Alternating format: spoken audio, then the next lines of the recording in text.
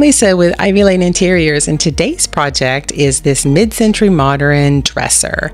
It's a triple dresser. It does have a laminate top. It has a little bit of damage on the sides. You can see that it's quite scuffed up. The door wasn't even attached, but I love the lines. I love the integrated hardware. Everything structurally is in really good shape, but it just needs a little bit of love. You can see the door, I just kind of had to prop it up there. It wasn't even attached when I got it. It has those really cool, it has little cubbies, drawers in the middle, and then it has 6 drawers on the side. So it's a 9-drawer triple dresser. And so I decided to just go ahead and start getting it cleaned up. So during the summer, I like to hire my kids to help me refinish. So you're going to see them in this video. I put them to work cleaning and sanding, teaching them the fine arts of furniture refinishing. So I love having them with me. But we're just going to clean it and we're going to give it a really good scuff sand. I did have to do some repairs on the sides. You'll see in a minute with some Bondo. My daughter helped me go ahead and sand the legs to raw because I'm going to go ahead and restain those as well.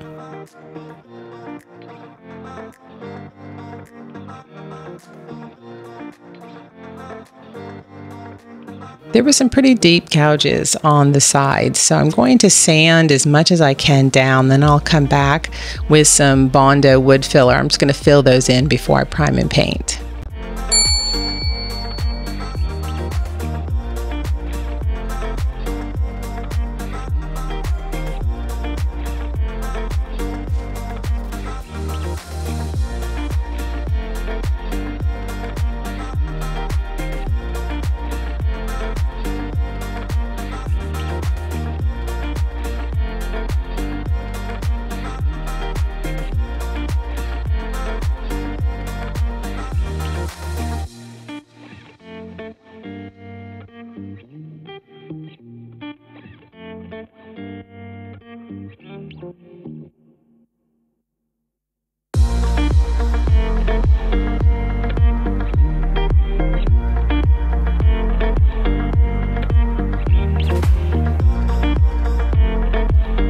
So here's the Bondo. This is a 2-part wood filler system.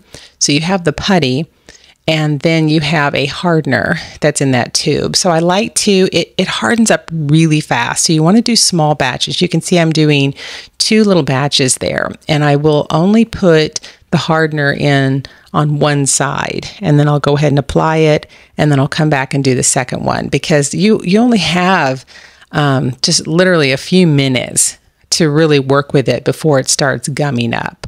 So you gotta work fast. So do small batches, apply it. Because it dries so fast, you gotta work quickly. So I use a Bondo spreader. I'm just gonna spread it out. There was just a lot of, even though I sanded, there's still a lot of gouges, dings, scratches. So I'm just gonna fill that in so I have a really nice finish when I go to prime and paint it.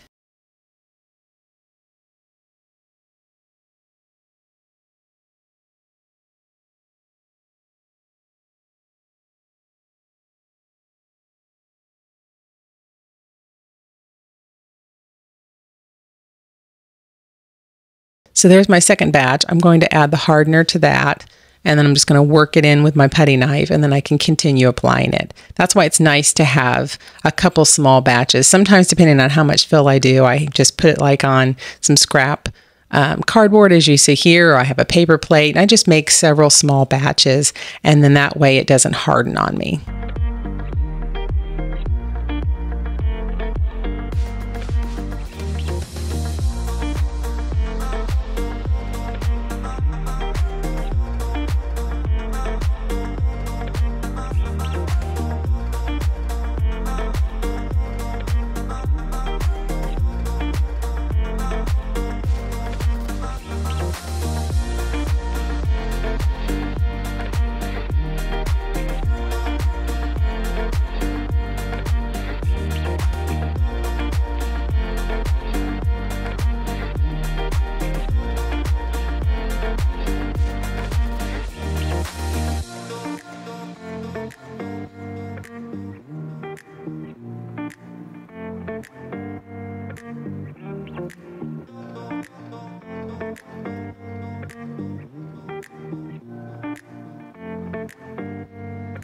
I'm going to use Ben Shellac primer.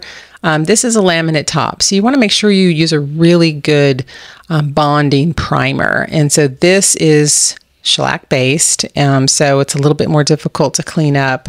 You have to use denatured alcohol or you have to use ammonia, but it's really my go-to primer. It's really it's wonderful to just block tannins. It's really good when you're painting laminate because it really helps with adhesion.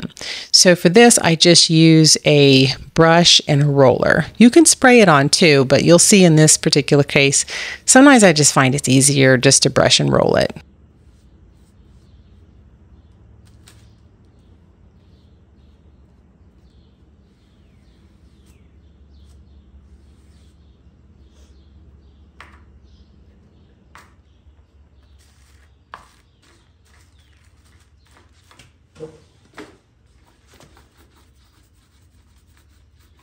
The key to brushing and rolling is you want to use a really thin nap. So I like to use something that's under a 1/2 inch. So you want to use like a microfiber nap, or you could use a mohair, but just something really thin. A really small nap really helps it to go on smoothly. And then I'm just going to use an angled brush to do my cutting in around the frame.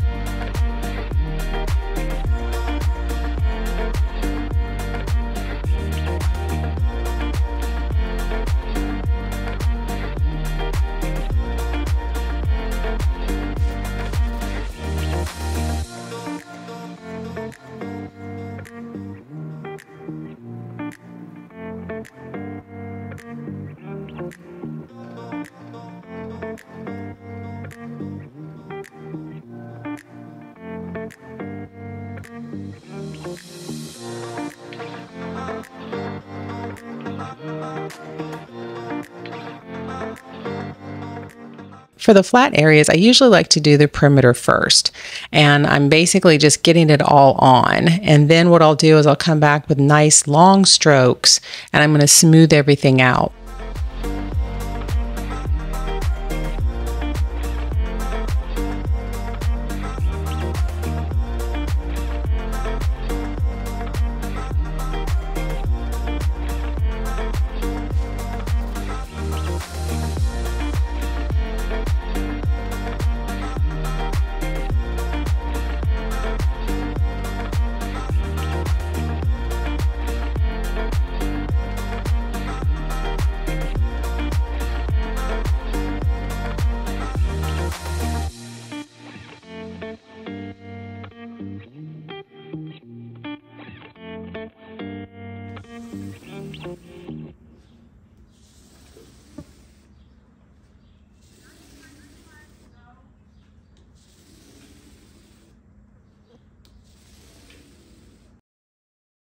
Now I'm ready to strip the drawers. I'm just going to put them on some trash bags. I'm going to use QCS, which is by Stripwell. It's a natural, non-toxic stripper. I've had pretty good success with it. You spray it on, you let it set for 15 minutes, you spray it on again, and then you test to see if it's ready. So you'll see on this one, I go ahead and spray it, and then I'm going to come back with some plastic wrap, and I'm going to wrap the tops just to make sure that the stripper doesn't dry out. It seems to kind of help activate it a little bit better.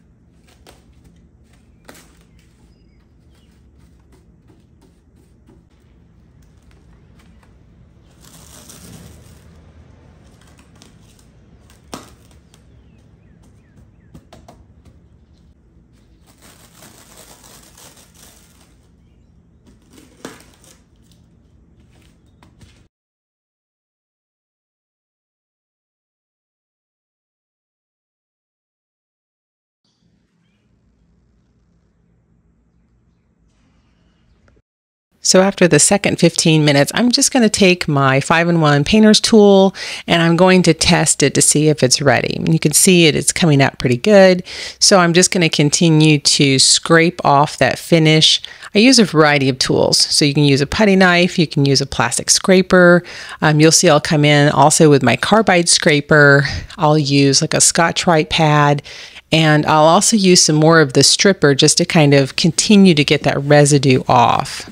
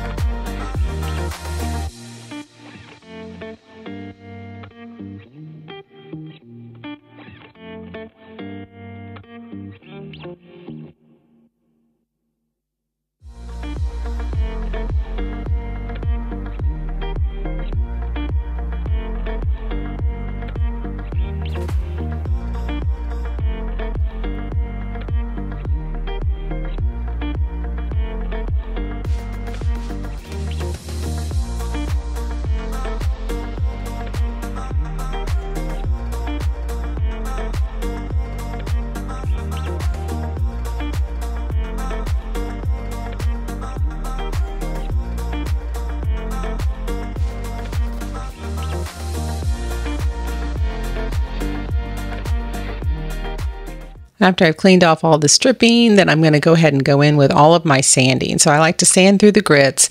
I was able to remove quite a bit of it. So sometimes I'll start with 80 if I still have some finish on there, and then I'll move up to 120, 150, and then I usually stop about 180.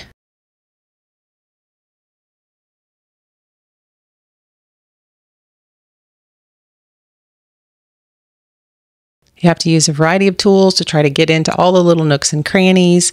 Sometimes it's really hard, to get into all these little crevices. Sometimes I wrap the sandpaper around a Bondo spreader, and that can kind of help me get into the flat areas. I also use sanding contours that can help me get into different profiles. So you just have to use a variety of tools, whatever works for you. So what I've learned after working with a lot of pieces and doing a lot of reading is, your lowest grit is your most important. And so usually I start with 80 for actual finish removal. And so I want to make sure that I'm getting all of that finish off, because really that's the most important grit, is getting all that finish off. And then after that, your subsequent grits, your 120, your 150, 180, they're just refining your scratch pattern. So your lowest grit, your coarsest grit is going to be your most important.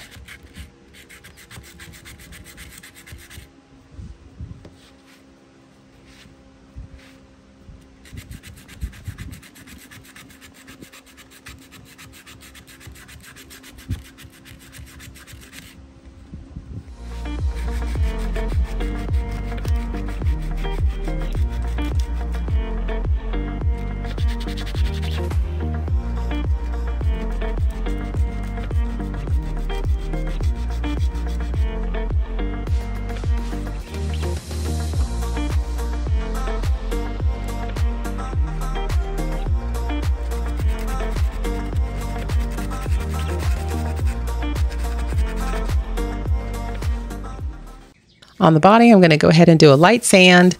I'm going to go wipe off any of that sanding dust, then I'll be ready for my second coat, and then I'll be ready for my paint.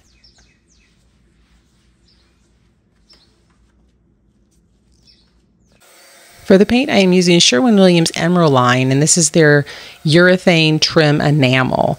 No top coat is necessary or really recommended, and the color is Tricorn Black. So I do love this paint. It goes on really well.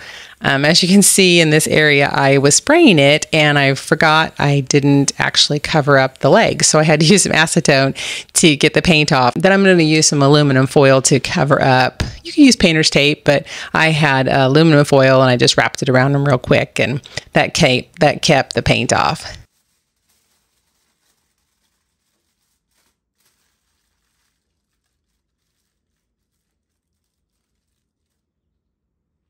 I have taped the interior, but as you can see, I'm also just using a little piece of cardboard just to help with any overspray. I do usually reduce the pressure when I'm doing the interior, just so that I don't have a lot of paint all over the place on the inside.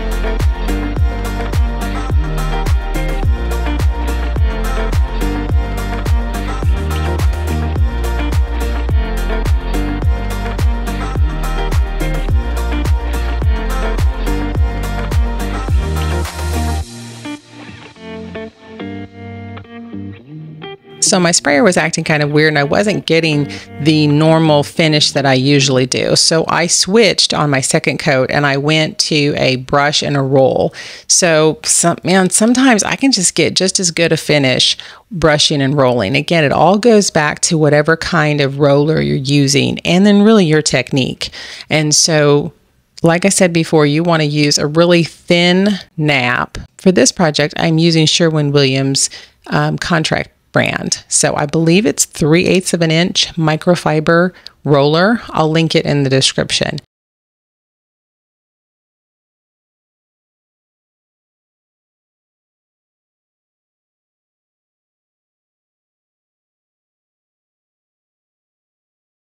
You can get a really good finish with a roll. So again, I'm just going around the perimeter and then I'm going to fill in the middle, and then I like to do nice long strokes. The big thing is step away. Don't overwork it. This is a self-leveling paint. So the middle cubby drawers were missing their drawer guides, and I found these adjustable drawer guides at my local Lowe's. And so the great thing is they are adjustable for whatever width that you need. I'm testing them out to see what width it needs to be. And then all you have to do is drill some pilot holes and screw them in. I did take the backing of the dresser off so that I could get to the drawer guides easier.